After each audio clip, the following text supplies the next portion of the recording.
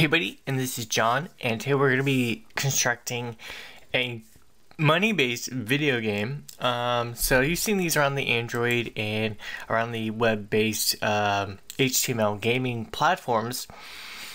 You buy, so we say, a lemonade stand, you then build up your money, and then you buy an ice cream stand, and you move to Paperboy or a paper stand, and so on and so forth. It's basically building a company, and then building it, buying another one, building it, just like incurring more money.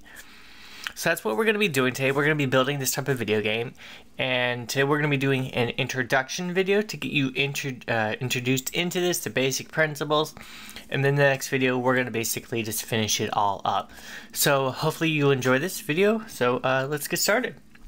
So overall, I have some basic sprites that I have taken from the internet, and then I've added a whole bunch of these texts right next to them. These texts right next to them actually are what represents the money. So right here, so to the left, we have basically how many of them we have. So all of these, so these three here, these four, and then these two right here to the left of the icons always represent how many of that entity we own. We could own 1,000 lemonade stands. We can own, 100 million oil wells, which is right over here. And, we could own one car company. Okay, so all the text to the right represent basically how much that is making us per, so we say every turn or every so many seconds. So it could lead up to either being literally an entire day or just a couple of minutes to just literally a couple seconds. When you buy so many of them, you're literally just making so much money. And then over here on top, we have the overall cash money. And that's actually the name of this text. It's how much we are worth all together. Now when we buy or click on an icon, we're literally buying another, company or setting up one, and it's going to cost us. So for example, in this introduction video, I've set up the lemonade stand code. And when we click on it, it's going to cost us $10 to set up a lemonade stand. So you can the lemons, the water, or just buying the lemonade itself and the cups and selling it back to people. And then after so many minutes in a video game, which is supposed to represent so much time in the real world, you make money.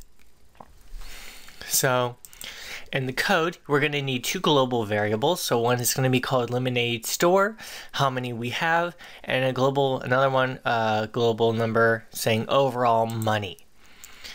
Okay, so on start of layout, we're going to set our overall money to $10. So this could be our life savings or just $10 that mom gave you to set up this little side road little adventure. And then we're going to set the text to overall money, and this would be the overall money text. Then below this, the comment box is lemonade business is going to be on top of the lemonade icon. We want to add one lemonade store to the to our global variable. So it says, okay, we have one of those. So every time we text on the, every time we tap on this icon, and we have, let's see, either greater than or equal to $10. We have to have $10 to buy, to set up a lemonade store. Then we can actually buy a lemonade store. Then we can set the text to lemonade store for the text box. And then in the system, we can subtract 10 from overall money. So our variable lemonade or overall money, it was worth $10 when we started. Now it's not, and then we have to wait for us every couple of minutes, seconds, or whatever for us to basically make our money back. And then we set that to its text. Okay, and so every this is just for an example. I actually had it set for 60, and I may change that later as we go on. But every 1 second, and as long as we have a lemonade store that is greater or equal to 1, so we have to have at least one lemonade store to make money. Our system, basically its overall money is 10, so we're going to make $10 times lemonade store. And this is actually supposed to represent, you go into system and you click on lemonade store. It's basically, we're going to make $10 times however lemonade stores we have, and we're going to set that to overall money. So if we click run layout, and it's going to load up in a little bit. Okay, so we don't have any stores. We don't own anything. I have one store. Boom. Every 1 second, I'm making there's 40, 50, 60, making, there's almost $100 right there. And then after that, I can say, hey, I want to set up an ice cream, route. Click that. That may be $50. So that's the intro into it. So on start, we're going to set our overall money to $10. Set that to the text box. Again, on the same thing, tap on the lemonade picture. We're going to say, okay, do we have $10? Yes, we do have $10.